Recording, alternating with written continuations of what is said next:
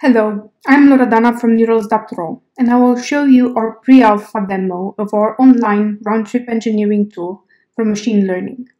We have integrated into a web application Anaconda, Jupyter notebooks, Keras, Tensorflow, Bokeh, and web technologies like Meteor.js and Keras.js to obtain a flow for creating, modifying, and running Keras models in the web browser.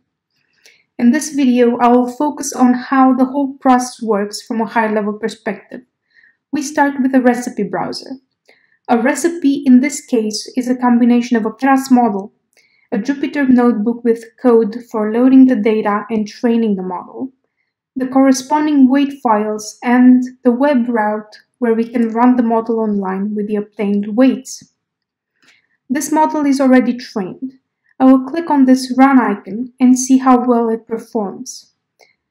This is the actual model example from Keras.js using the MNIST handwritten digits database. It easily recognizes a 3.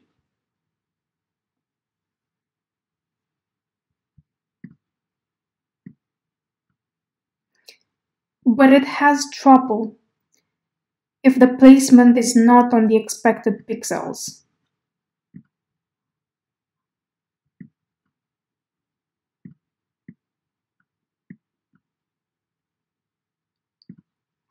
Let's go back now and try a modified version of the model. We want to keep this initial version, so we click this icon and we fork it. We can see that this model has lost its weights and it cannot be run anymore. But we can click on the edit icon so we can modify it. Let's add 2 more layers.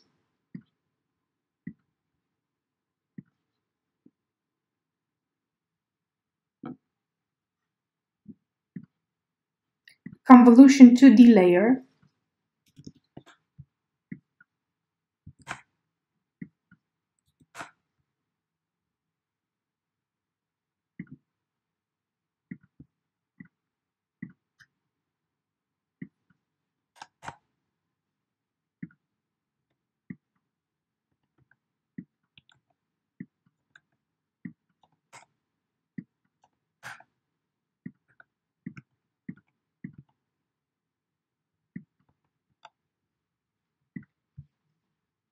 And an activation layer.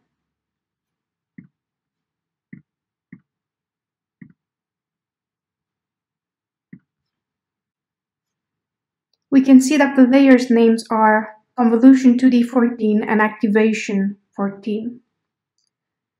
We will save the model and go back to our recipe browser and train it. We can see that this model has a train icon, but this one has a retrain icon, because we may want to retrain the model if the data or notebook parameters have changed.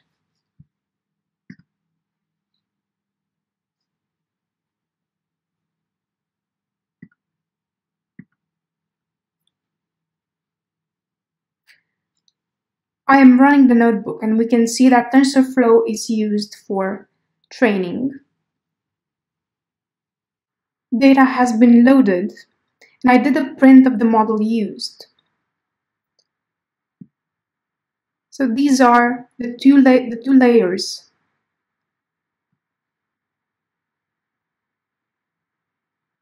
Added a couple of minutes ago.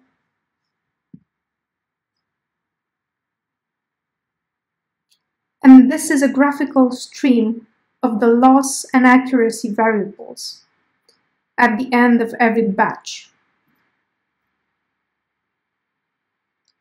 I also included some prints of the actual variables. So if the model is good enough, and of course if we have enough and unbiased data, the loss should be close to 0 and accuracy close to 1.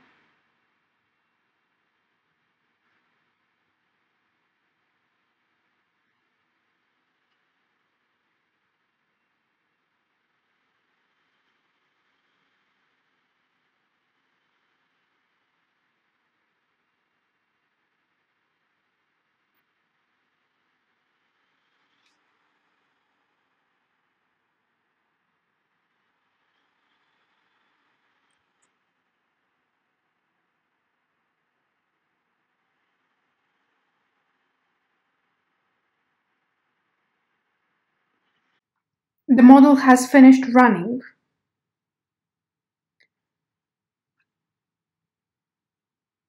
And the weights have been saved.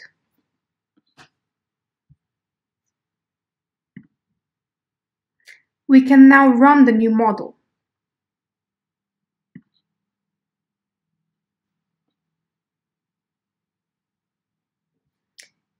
Here we can see the two new layers added earlier, Convolution 2D 14 and Activation 14.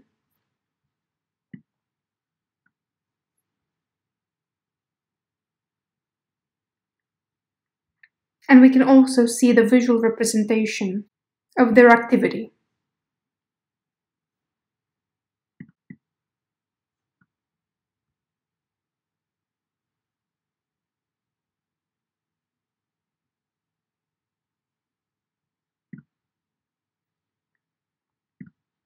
To recap, we can edit the model, fork it, train and retrain it, and run it to see how efficient it is compared to the original.